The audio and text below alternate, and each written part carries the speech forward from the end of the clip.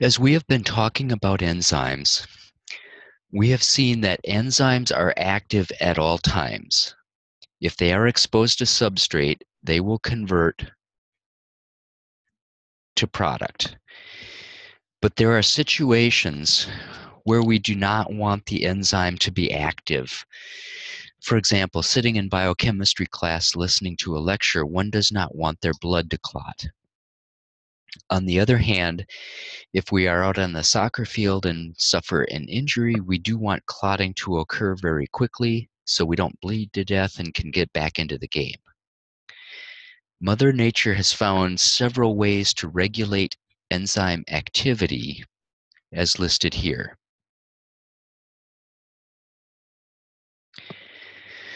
We will leave repression as a mechanism until the molecular biology section of the course. Proenzymes, which are also called zymogens, are enzymes that are made in a longer, inactive form that is cut when the enzyme is needed. Clotting factors that I alluded to in my example is one of the three classes of proteins that are made as proenzymes. Peptide hormones and digestive enzymes are the other two very commonly encountered examples. The cutting which takes place is not random, but very selective. Most commonly, this clipping takes place at what is referred to as a dibasic site. This slide shows the example of proinsulin, which is a peptide hormone involved in digestion, and I am showing the basic residues, lysine and arginine and arginine in magenta.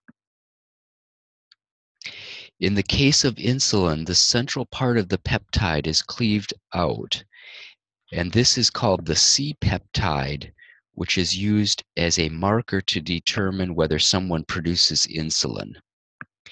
In this figure, I am showing as ovals the active part of the protein, and the circles the basic amino acids.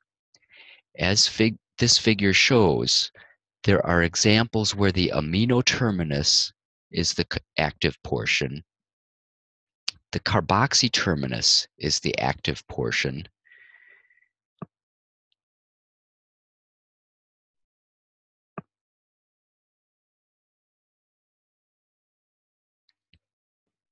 the central part is the active form, and then the insulin that we began with, where it's the amino and both the amino and carboxy termini are the active portion of the enzyme.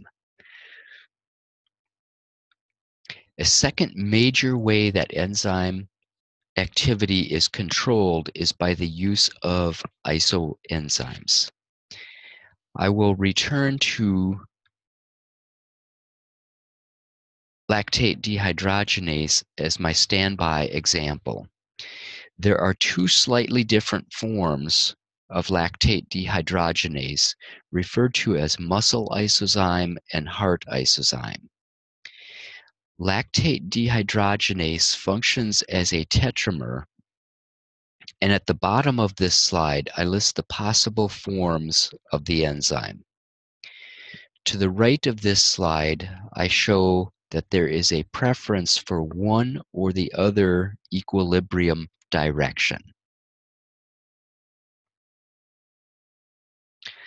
Probably all of us have experienced the weight gain associated with Thanksgiving and Christmas season and the desire in the spring to get your weight back down. When I was younger, I would go out for a long run on the first warm day of spring, and the next day I would be struggling to walk. My legs would be sore due to the accumulation of lactic acid. If one considers that the heart is also receiving a hard workout during that long run after a period of inactivity, then one would recognize that the buildup of lactic acid activity in the heart leading to damaged muscle tissue, would be synonymous with a heart attack. Why the preference? If we can run away from danger, we can sit around and let our legs heal. But we need the heart to be able to carry us away from the danger. The third mechanism to control enzyme activity is covalent modification.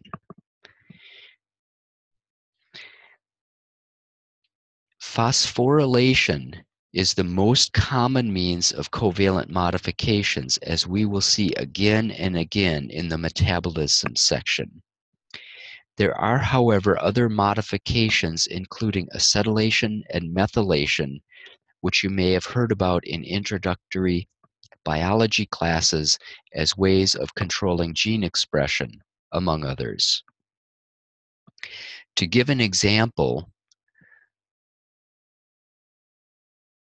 of phosphorylation, I will use glycogen phosphorylase, which breaks down glycogen, and glycogen synthase, which converts glucose molecules to glycogen. These two diametrically opposed processes should not be carried out at the same time.